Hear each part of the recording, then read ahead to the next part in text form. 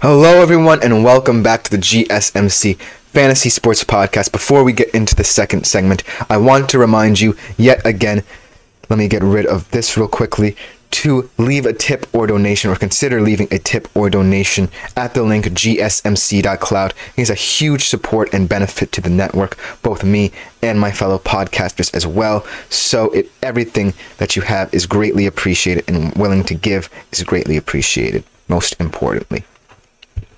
Now, getting into another segment, I'm really happy to share with you guys, for the first time in the history of the GSMC Fantasy Sports Podcast, I, Chris Shepard, will be analyzing my very own personal fantasy football mock draft. I did this one a couple of days ago, and I'm really excited to analyze it, break down some of the players I drafted who I think will have huge breakout seasons or maintain their fantasy stability. So I also really want to kind of show you guys the process that goes into fantasy football mock drafts. So I'm really excited to jump right into it. Unfortunately, though, it is kind of cut off in this image I have for you guys, but I will kind of get into some of my bench guys as well, so don't worry there. So, as you can see, this is my team. I'm sorry if it is a little blurry, but as you can see, I also got an A+ grade. So I'm kind of going to be analyzing which players and who on my bench are kind of guys who I really like and think will have great, fantastic seasons or maintain, like I said, that stability. Starting off at the QB position, why not draft probably one of the best QBs, if not the best QB in the NFL right now, in Patrick Mahomes. Always steady, although by his lofty standards last year kind of was a down year. I know he was trying to implement so many different receivers. He didn't really get going until kind of like the latter half of the playoffs, but when he's on, and he should be bringing in a lot more talent to that wide receiving core. As you can see on my bench, one of those guys is there, so he's going to be bringing in more and more talent, and I think that the Kansas City Chiefs wide receiver core should make some stellar progress. They still have Travis Kelce, so there. But last year, Patrick Mahomes had 280.22 fantasy points. He averaged 17.5 fantasy points per game, so he's kind of right at that level that you want your fantasy QB to have. But also, he's just a guy who can rely on any given Sunday.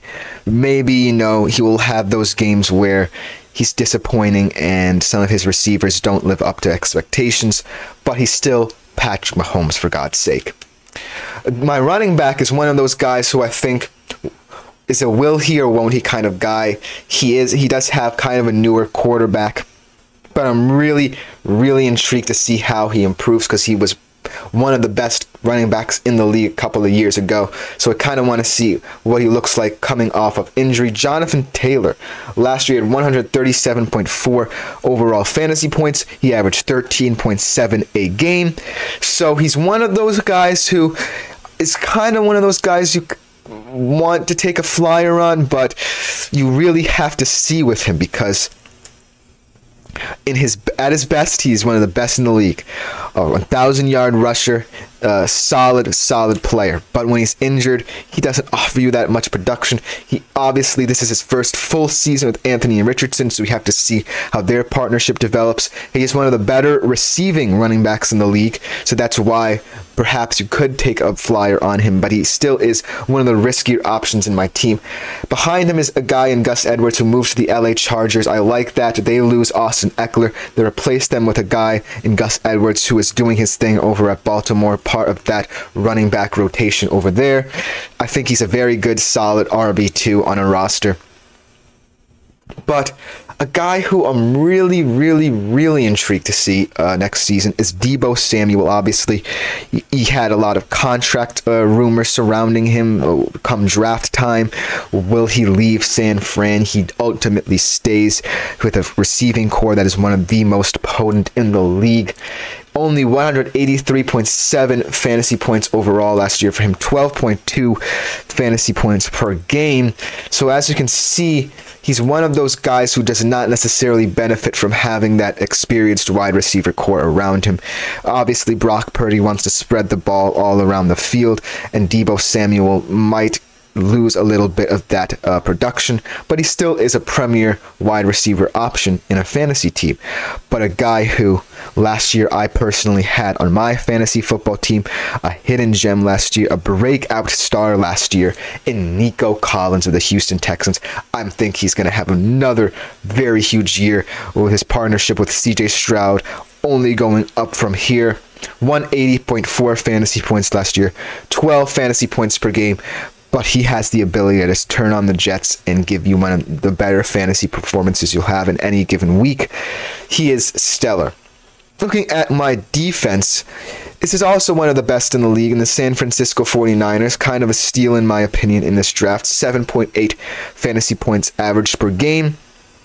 They have all the levels of the defense, premier players at the position, whether it be Nick Bosa up front, Fred Warner, Talanoa Hufanga, Charvarius Ward in the secondary, holding it down. This is a fantasy defense who, like Patrick Mahomes at the QB position, is one you can lock in if and should you draft them any given Sunday. They can produce for you. Kind of looking at my bench, as you can see, kind of cut off there. I brought in Calvin Ridley. Calvin Ridley is going to be very interesting as he moves to Tennessee. I think that he will really help a young QB in Will Levis be one of his top receivers along with DeAndre Hopkins over there at Tennessee. So I'm really excited to see how he develops with Tennessee. 153.9 fantasy points last year at Jacksonville, 9.1 fantasy points.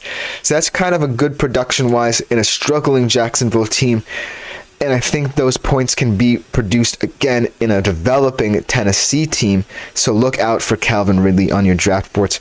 Another guy who I'm really excited about, hasn't played a snap in the NFL just yet, but can be the next Tyreek Hill for the Kansas City Chiefs in my humble opinion. Xavier Worthy. I think that him and Patrick Mahomes will be one of the better QB wide receiver duos in the league come the latter half of the season. Give Xavier Worthy time to develop. He is kind of one of those gadgetry kind of guys who can return kicks, be used anywhere along the wide receiver alignment. But look for him to be one of Patrick Mahomes' go-to targets later in the year as he continues to progress in Andy Reid's system. But that should just about do it. I hope this was a fantastic segment for you guys, getting to see a fantasy football team up close, drafted in the past couple of days with a good grade and my professional analysis and my personal opinion on some of these players. Coming up next on today's show, we have some very exciting segments. We are going to go over the fantasy basketball season, recap some of the breakout stars, the best overall team in terms of fantasy, and ultimately looking at the number one overall player in that department. Should be a good one. We will be right back to discuss all that.